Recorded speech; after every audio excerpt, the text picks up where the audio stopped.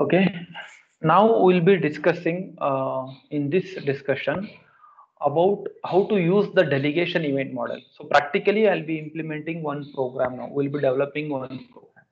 That is basically the delegation event model is known in such a way that there are three main entities: the source of the event what it is generating, and the corresponding listeners. Now, the how do we use or implement the delegation event model? It's very simple. We have to follow two steps. What is the first step? We have to implement the appropriate interface in the listener so that it will receive the type of event desired.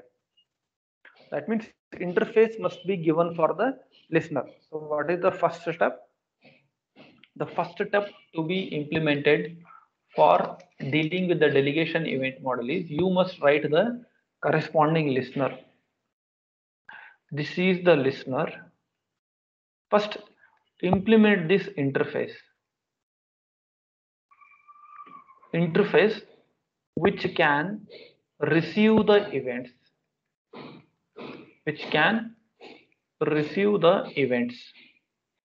from whom? From this particular source. So this is what we should do. The first step is you implement the interface, implement the appropriate interface to receive the type of event. Second one, implement the code to register and unregister. It means there must be code written so that the second step is write the code so that this listener can register.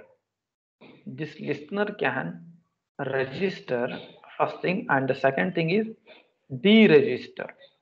To implement these two things, you have to write the code. So how can we use the delegation event model? There are two steps in this one. So first step is implement or write the interface which will allow the listener to receive the events from the source. Second one is write the code or function or method. Write the code or method or function so that this listener can register to the source and deregister from the source. Because we know that if a listener is registered with the source, then only it can receive the events from the source. So these are the two steps what we have to do. Now basically we can provide input or talk to the graphical user interface or the program by using two main entities, either by using mouse or the keyboard. So these are the two main entities. So the two commonly used event generators are the mouse and the keyboard. These are the only frequently used devices which we use for generating events. So now let us see how do we handle the mouse events. For handling the mouse event, you have to implement the two listeners. What are the two listeners that we have studied just now? Mouse listener interface and the mouse motion listener interface. And if you want, you can also go for mouse wheel listener. So if you implement these three listeners, that means methods provided by these three listeners. We have discussed those methods now. Now practically we are trying to implement them. We have to implement these three listeners. Now let us study the code. I'll take this program. This is the program which will allow us to implement or to handle the events generated by the mouse. So I have taken that particular program here. This is the first graphical user interface program what we are studying, which will allow us to take the inputs from the input device called mouse. It is allowing us to take the input from the input device, and these are all the we are importing necessary packages, and this particular program is dependent on the fundamental of applets. In your earlier scheme, the applet syllabus was there. Now it is not there. So applets chapter is being skipped, and I am directly going with the mouse handling, that is event handling mechanism. But still, in the next class, I'll just cover this applet fundamentals. Now only I'll be covering the briefly what basically is an applet. So that this is nothing but applet only. Specifically, there is one separate chapter for studying the basics of applet. Even if we don't study that, you can understand it, because that is also a Java program only. Applet is also a Java program, and this is what is the applet. So we are going to create one applet now. Now, what this code indicates here is, as you can see, this is the code which is written in the comment, multi-line comment, starting from slash star and ending at star slash. What this multi-line comment indicates, if you are writing it in the source file or in the applet or in a Java program, this is the Java program only. If you write multi-line comment by using this tag, this is what is HTML tag or applet tag. So a tag will always, applet tag will always begin with left angle bracket applet. You can write all the definitions for the applet, then you can close with slash applet. So I'm just briefly explaining the fundamentals of the applet. Applet tag will begin with the angle bracket applet. Then you can write different implementations in that one. Then it will end with slash applet. Now what this indicates here is, whenever this Java program is executed, what it tells here is, what this applet is telling here is, whenever we execute this Java program, this particular class should be executed, or this particular bytecode should be executed.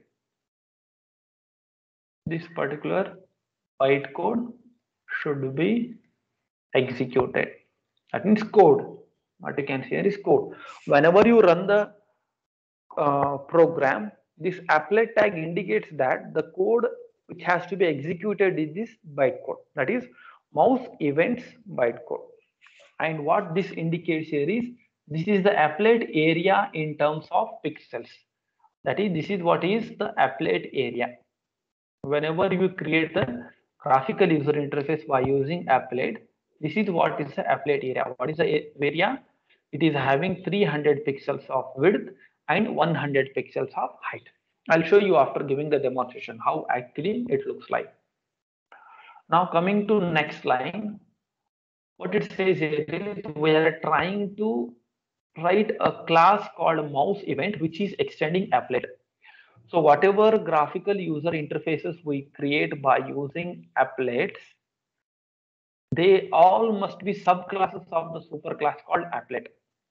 So there is one superclass called applet, and all the GUIs will inherit that particular applet.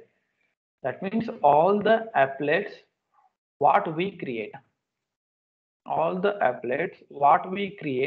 must be subclass of that particular superclass called applet. Because why we have to extend the applet here is, in our source file we are going to create the applet. This is what is the applet which is being created. So this is what is the applet code which is being executed. That's why we have to inherit all the fundamental properties from the applet. And that's why the applet package is also being imported or included in the source file. Java package and applet sub package, and dot star indicates include all the methods and interfaces in that particular applet sub package. Along with extend means it is inheriting. Mouse event is a class which is inheriting all the properties from the mouse. Mouse event is a class which is inheriting all the properties from the mouse.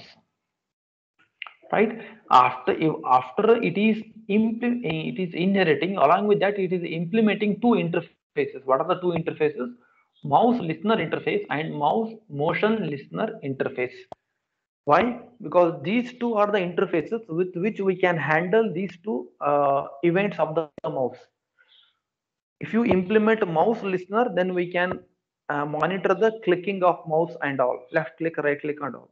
If you implement this interface, mouse motion listener interface, then we can monitor the movement of mouse, like moving of the mouse and dragging of the mouse. That's why we have to implement these two. The mouse event class should implement these two interfaces. And we'll be studying about interfaces, packages and interfaces in detail in the fourth module. About packages and interfaces, we'll be studying in detail in the fourth module. Now, within the method, this is one string message. Simply a string object has been declared, nothing is there in that one. And mouse x is an integer variable which will hold the x coordinate of the mouse. Mouse y is an integer variable which holds the y coordinate of the mouse, because whenever you are moving the mouse onto the window, it will be having some x coordinate value and y coordinate value. We are assuming that x coordinate is 0 and y coordinate is 0 in the beginning. And every applet has some set of methods. Initialization is the fun one among them. That is, init is a method like how we call the constructor whenever an object gets created. A constructor of a class gets called immediately whenever you create the object. What is the responsibility of constructor? It has to initialize the object.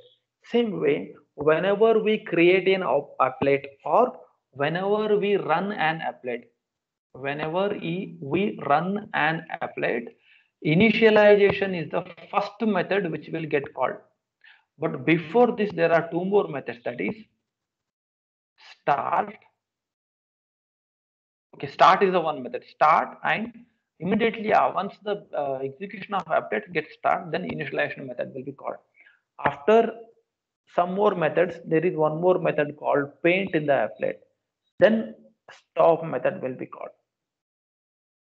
So these are the fundamental methods which are inbuilt in each and every applet. Now among these, we are invoking initialization method first. So what it will do in the initialization part, it is adding those two methods. What are the methods? Add mouse listener method and add mouse motion listener method to this particular object. Which object? Whatever applet we have created, because this applet is responsible for managing the mouse movement and mouse dragging. So we have to include these two methods.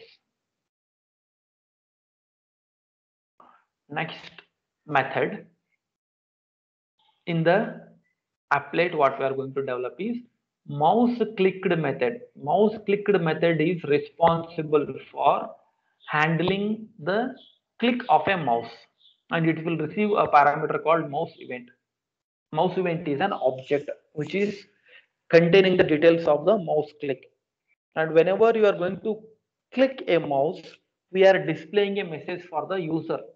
That is, you are intimating to the user saying that you have clicked the mouse. How we are implementing? At the x coordinate value 0, at the y coordinate value 10, we are displaying a message. What is that? Mouse clicked. Mouse clicked. That means at the x coordinate 0 and x coordinate 10, we are displaying a message called mouse clicked. So in the applet window, whatever we discuss now, x coordinate and y coordinate is located at some location. Starting from this location, it will display a message like that is mouse is clicked. Will be clear when I give the demonstration. And there is one more method called repaint. As I said here, applet will have a method called paint. Applet will have a method called paint. What is the responsibility of the paint? This is an applet. This is an applet. It will have a method called paint. What is the responsibility of the paint method here is the paint will display the output. Whatever its window is, redisplay it. That means like how you use printf to display output onto the screen in case of C. Cout to display, system.out.println to display output onto the screen by using Java. Same way in the applet, it has one specific method called paint. Why the paint method is used? Paint method is used to display the graphical output onto the screen. Graphical output of the applet, to display the graphical output of the applet on the screen. This is why the paint method is used. If you call the paint method, whatever is possible output of the applet, that will be displayed. And repaint method is called whenever you want to redisplay the window. So this repaint in turn will call the paint method. Repaint will call the paint method. So whenever paint method is called, what it does?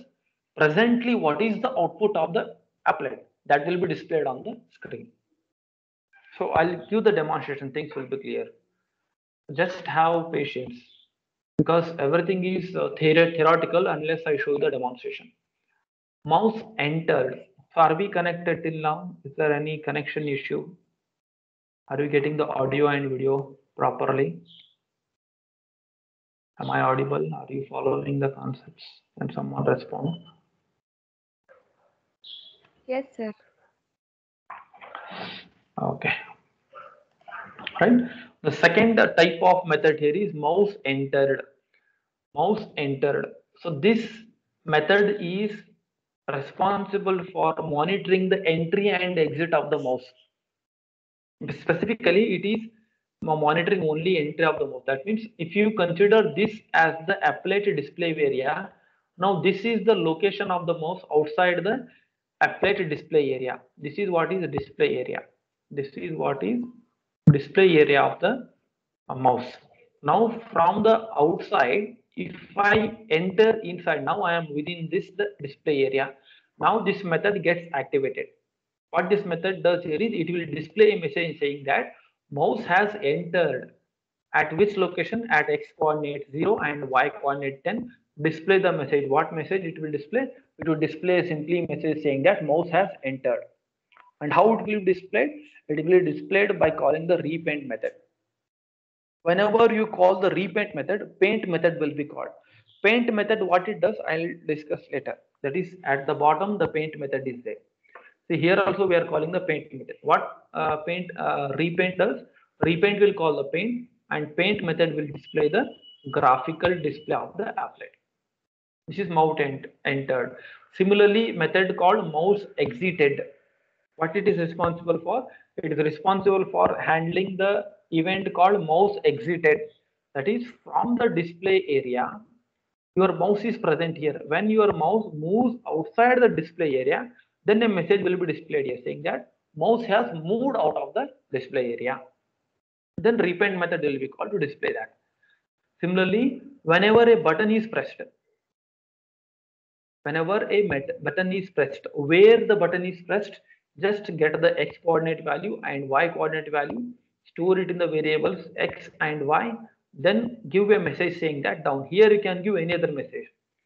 Here simply a word is being displayed saying that mouse is down or mouse is clicked, and that will be displayed by calling the repaint method. If you can see, all the method definitions are very same, only minor changes are there. Mouse pressed. After pressing the mouse, we will be releasing the mouse. So this is the method responsible for that, where whenever you release the mouse, get the coordinate values x and y values, then display a message saying that up. That means mouse is down and mouse is up. Then display that by calling the repaint method. Similarly, this is the method which is responsible for handling the dragging of the mouse. As I said, the difference between dragging and moving is, while dragging we will click the button, while moving we will not click the button. So it will show status, it will show the display in the status bar. What it will do? It will display message saying that dragging the mouse at this coordinate and this coordinate. Real time it will display. Right. Similarly, mouse moved method. What it will do? It will display saying that in the status bar, moving the mouse at this coordinate x and this coordinate y. So that will be displayed. And this is what is the paint method. As I was telling, paint is the method. What it will do? It is having one object. It will take a parameter called graphical object called g, and g object has a method called drawString. What it does?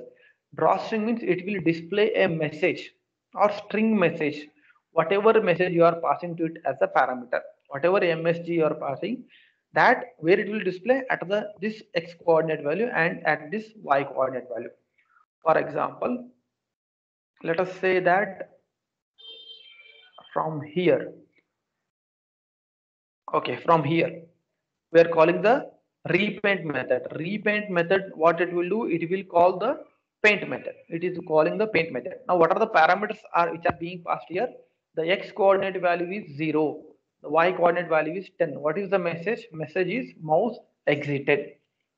So now when you go to the temp paint definition, whenever you call the repaint method, nothing but it is understood that we are passing this object as a parameter to the paint method, and this paint method has a method called drawString. it will display a message. What message was passed as a parameter from here? We have passed a message called mouse exited. We have passed a message called, what was the message here? Mouse exited will be printed where at the x coordinate value 0, where at the y coordinate value 10. So what this basically paint is responsible for, if you want to display the output of the applet, then paint method will be called.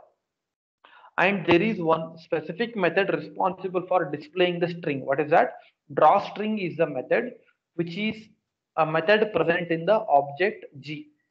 That object G is of type graphic. That means for dealing with graphical user interfaces. Right? So I'll just show the execution and we'll come back to program again. The things will be clear. So this is what is the program, whatever I have explained. We will compile the applet in the same way like how we compile the Java program. Java C mouse events.java, because it is also a Java program only.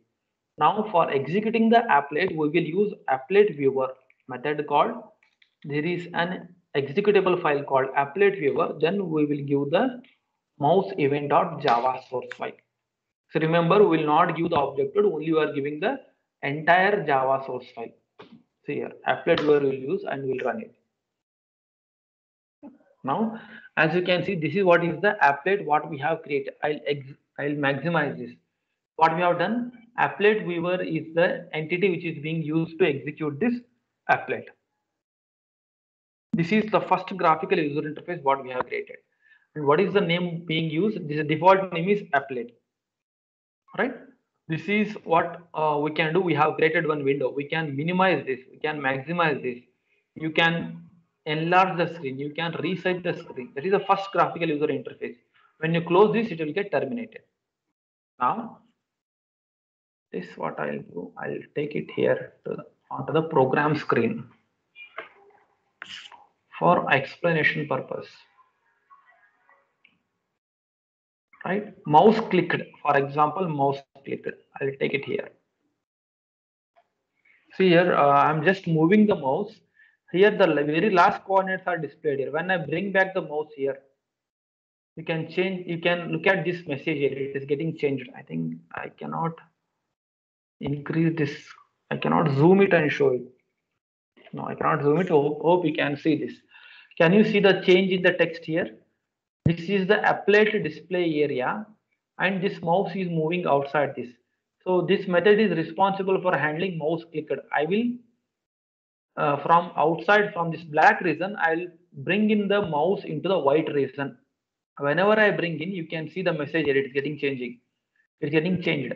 Now it is mouse exited. Now when I bring in, it will change to mouse entered. That means the corresponding method is getting called.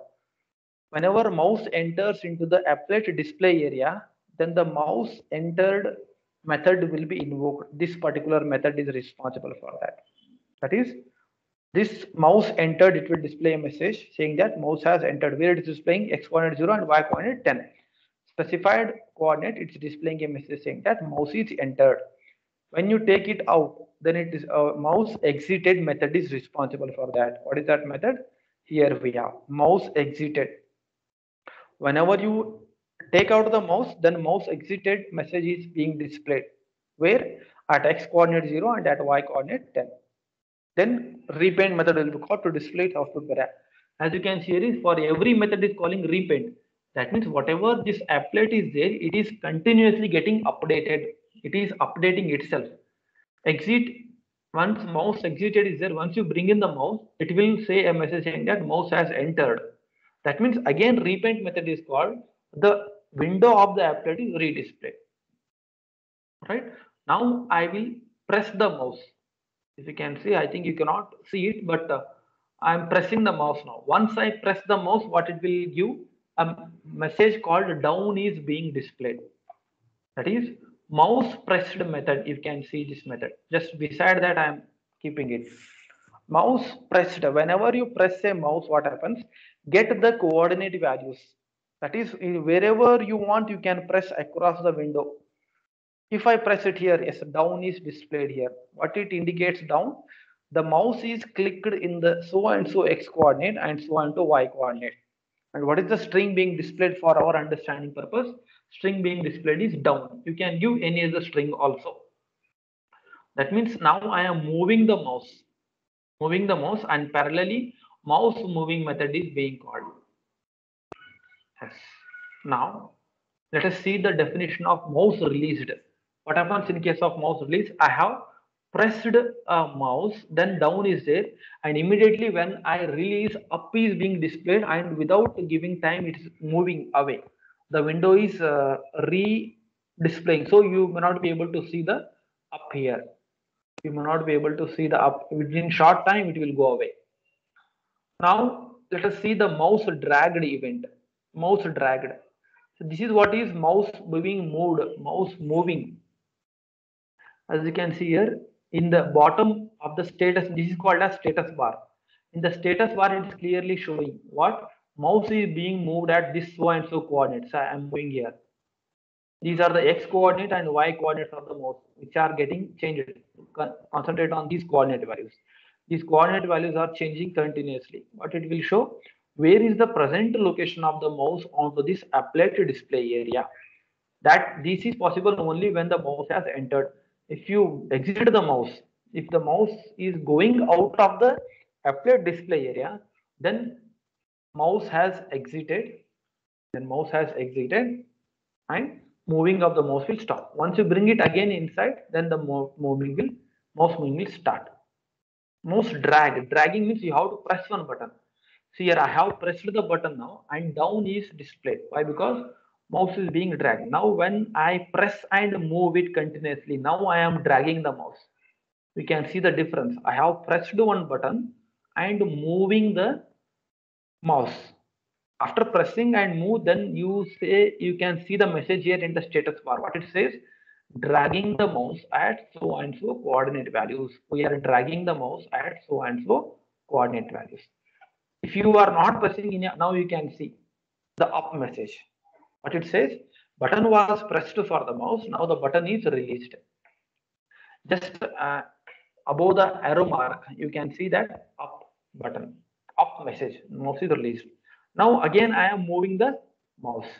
Again I am moving the mouse. I am clicking the mouse. If you click the mouse clicked message will be. So all these are the simple methods which will allow us to interact with the user. Mouse entered, exited, moving the mouse at so and so, click the button, down message is being displayed.